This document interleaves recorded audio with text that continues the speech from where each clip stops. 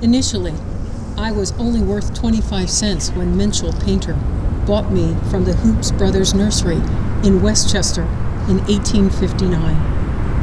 I came home with another of my kind, and we got our first recognition in print in 1863, confirming we were planted in a section of the farm now called the Old Arboretum, not far from Minchell and Jacob Painter's home, known as Latchford Hall.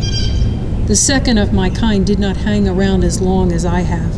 It passed sometime after 1946. Over the years, I've heard and seen many things.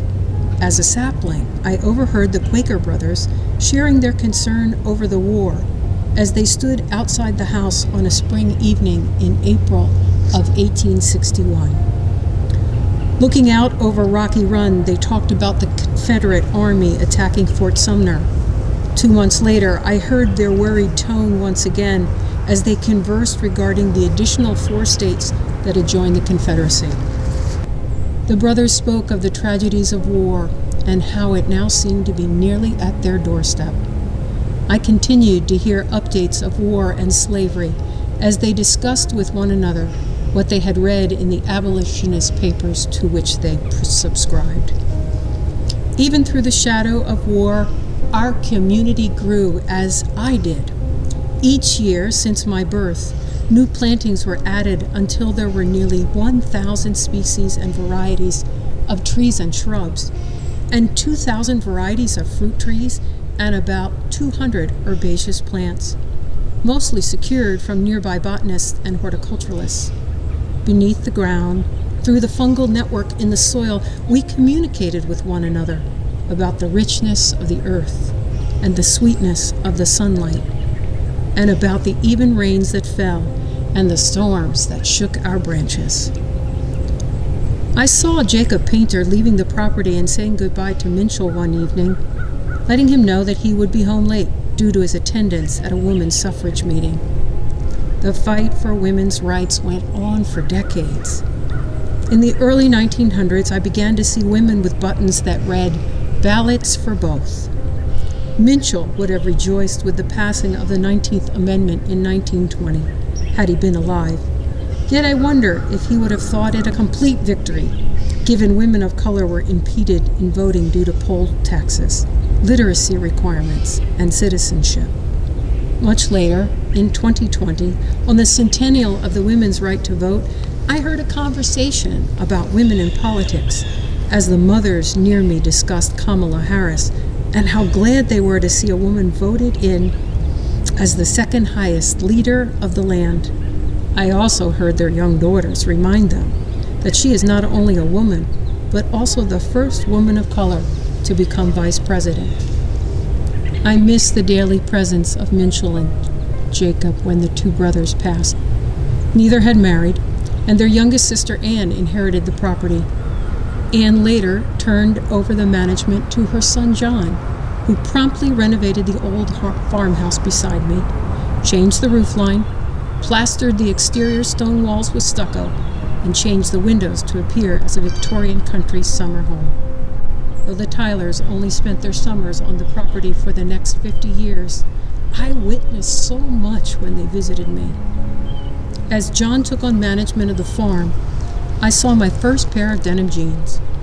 From 1873 till today, they had been part of the landscape at Tyler.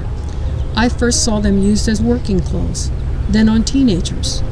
They have changed over the years, but the fabric remains the same, much like the way the farm here at Tyler has changed, but the soil has not.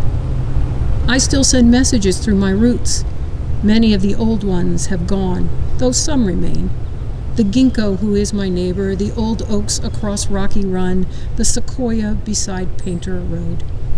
There are many new ones, too, young ones, who have much to learn.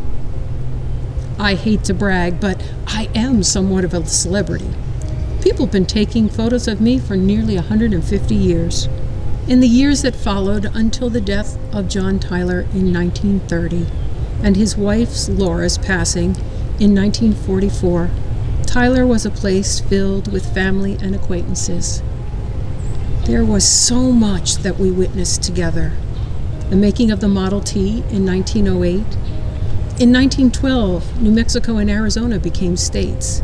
The creation of Mother's Day in 1914. The beginning of World War I in 1917. The influenza pandemic in 1918. The opening of Yankee Stadium in 1923. The Scopes trial in 1925. And then the Great Depression in 1929.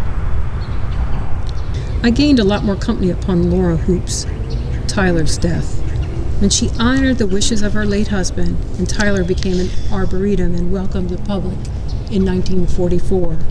Yet during those years, my life has been enriched and filled with joy, and my heart broken, as I've heard stories of happiness and sorrow from those years till now. In 1963, I heard people quoting Dr. Martin Luther King's speech given on the steps of the Lincoln Memorial about the call for racial equality, and it made me think, there is still a way to go. I've seen and heard much over the years, and when I think of all of it, and that my time is soon coming to an end, as I too face my passing, I'm reminded of George Santana, who said, "Those who can't remember the past are condemned to repeat it." Carry on for me, won't you? I've tried to teach the younger trees around me well about how clean and sweet the water is here and where the richest of soils can be found. I've told them that children may play on their roots and around their trunks, but to keep their branches steady to shelter them from the sun.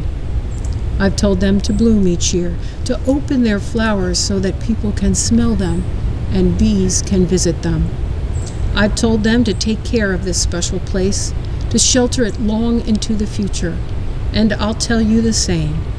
Do your best to make wherever you are planted a better place, both today and in the days to come.